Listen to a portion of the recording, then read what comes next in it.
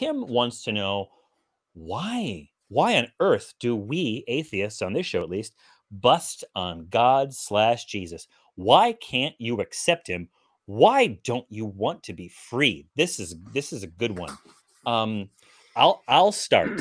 I'll start. Okay. I'll start, yours Phoebe. for the moment. Yeah, and then I'm going to pass it right over I'm here. I'm listening. You too, Tim. I don't believe that God or Jesus exist. It's as simple as that. I think I'm bust when I bust on Jesus. When I bust on God or Jesus, it's not God or Jesus that I'm teasing. It's not even believers that I'm teasing when I'm doing the teasing. And I do a little bit of teasing now and again. It's the arrogant people who want to call me a would-be sinner or a stupid person or an arrogant person. I just like to tease them. So when I tease about when I tease about Jesus, school, bro. Say again? I said too cool for school, right? Yeah, those people are too cool for school. Absolutely. And I'm just the guy in the back row just trying to keep a low profile so that the teacher doesn't call on me, but I always get called on. Phoebe, why do you bust on God and Jesus? I wouldn't say I bust on God or Jesus, but as somebody who used to, be very deep on Jesus. You're gonna hold on there, Tim. Sorry. Tim, we got a little bit of overlap there. Phoebe was talking. Tim, go ahead. Phoebe, go ahead. Sorry about that. Well, as somebody who used to, be one of these synagogue-going individuals, I wouldn't say that I ever busted on God. I wouldn't say that, I particularly busted on Jesus when I was, deep into my Judaism. But when I look back on it now, I go, well, why was I doing that? I was doing it out of blind faith, as they say. And this blind faith was not very healthy for me because I wasn't understanding exactly what it was all about. I say I still lean into my Jewish heritage. I still lean into my Jewish past and my links with that side of me, but I just don't follow that religious side of me anymore. I don't follow that side of me anymore from a religious point of view because I've started and I have always on the continuous deconstruction of why I was doing that. And I wouldn't say I necessarily busted on God or Jesus, but if that's busting on God or Jesus, then I'm quite happy to hear why Tim thinks that my personal journey to understanding me and my relationship with myself is, a negative. And I now consider myself free. I consider myself to be free. Now, I consider myself to be somebody who is now free. I can look at that person and I was trapped in going to the synagogue on a Friday night, trapped into these kinds of things. And now I am free. Convince me why I am no longer free.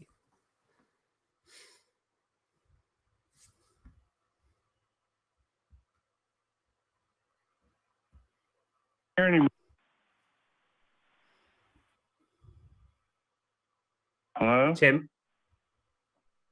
Yeah, I'm here. So convince me, Tim, why I'm no longer free.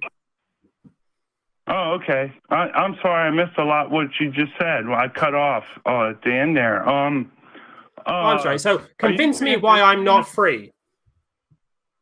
Are you transitioning? What's that got to do with anything? Transitioning to what? Well, if you're transitioning, obviously you're not free for your mind, your ego. Satan's really talking to you. I was just asking a question. Oh, okay. So I am always transitioning in my understanding with myself. I say, as somebody who was a very religious person. But that's okay. That's irrelevant to this topic. That's completely irrelevant to this topic. I don't want to go there. No, that's not why I called. I didn't call for that. I was talking about why do you have to be an atheist, and I like the opening, but man, you took it a whole nother direction. You're just all about. I can't even go where you're going. I wanted to say I'm going to testify. Okay, I had an experience where I was doing push-ups outside a two-story window. Push-ups, I mean pull-ups. And I fell down and I was pretty much in the spiritual body. And I pretty much realized that the only thing that matters in this world is how much you loved and how much you showed you loved. And that's it. Nothing else matters. And it's from your original, Tim, I'm going to stop you. Tim, hang on. Tim, I'm going to stop you right here. You said, why don't I want to be free? Why don't I want to be free? In the screen notes, you've said, why don't I want to be free? I consider myself more free now than I've ever been in my entire life. Somebody who has deconstructed and looked at my own... Yeah, but why am I... But tell me why I'm no longer somebody who is free, or I am giving up freedom. Tell me why I'm giving up freedom. I would say because you are trying to go against the way God created you. But I no longer believe that there is a God or a deity controlling me. I believe that that control was a form of lack of freedom. I believe that now I'm looking at myself and I'm now convinced that I'm in control of myself, that I am now free to make my own decisions. I'm free to live my life as I choose to live my life. And therefore, that is my form of freedom. And I feel that I'm now free from the control of going to a synagogue on a Friday on a regular basis, going through all these individual rituals that I was doing. And I'm now choosing what I do myself. How am I now less free that I am now choosing to do something different? How does that make me less free? I don't know what to say to you. I can't judge you. There's only one God. You've made a claim. That's Jesus Christ.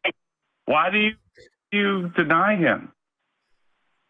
Because I haven't seen any convincing evidence that this God or deity or gods, for example, exist. Because how can it be? Okay. Hang on. I've had it since I was trying to testify, but you stopped me. Okay. What is your evidence? In 60 seconds, crew, could we put the clock up? In 60 seconds, tell me. Go. Okay. I was trying to testify. 60 seconds. I went into the spiritual body. I understood that the only thing that mattered in this whole life is how much you loved and how much you showed how to love. None of this shit matters. If you want to pretend to be a pervert, you could be a pervert, but you're going to have to answer in the end.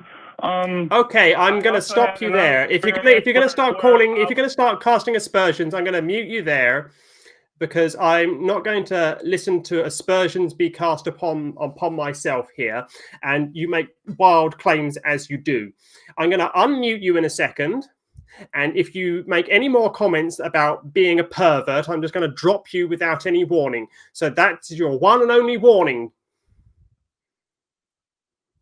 Excuse me. Okay. Tim? I said forgive me. What? Yeah, Tim's still here. Okay. Did you hear what I said?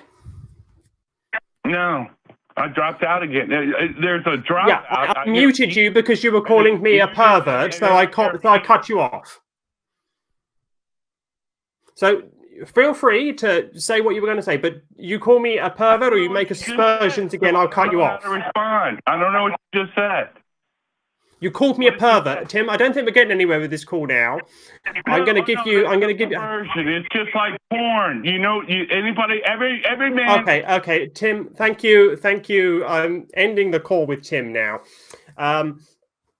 I wasn't quite sure where Tim was going with that, but sorry about that. I had some technical issues, Phoebe.